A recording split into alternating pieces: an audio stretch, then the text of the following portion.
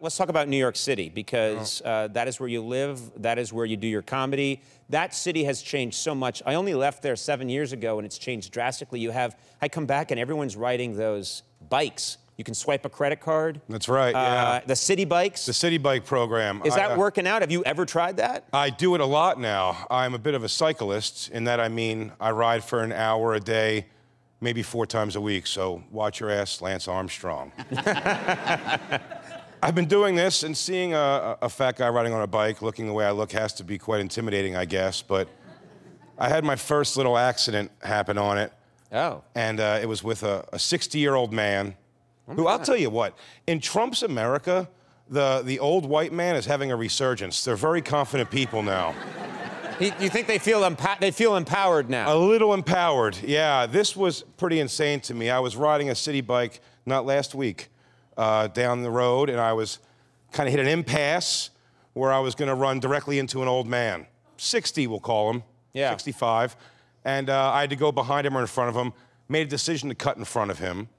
As I cut in front of him, I say the words, as a very polite person as I am.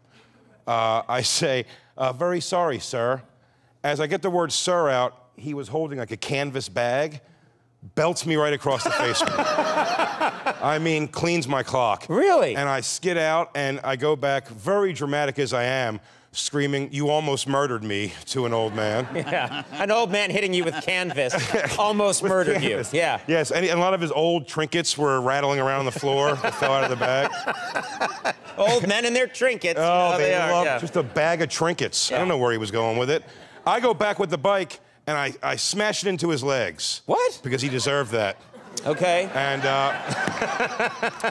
I start screaming at him, "You almost killed me," and a bunch of other expletives.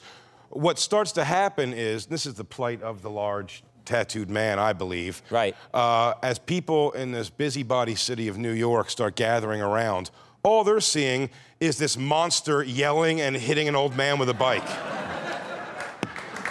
And I'm losing it, and I'm screaming, and I know I can't fight this old man, so I start challenging everyone else to a fight in the area. I mean, a real lunatic. People are riding by on other bikes going, "Chill out, dude." And I gotta do like that crazy fist clench, like, "You don't know what happened. I'm the victim here." You're not gonna win that. I did not win that. No, at that point, they just look at you as a monster. Oh, they were poking me with sticks. Oh, yeah. It really, and the best part is, I hit him with the bike one last time.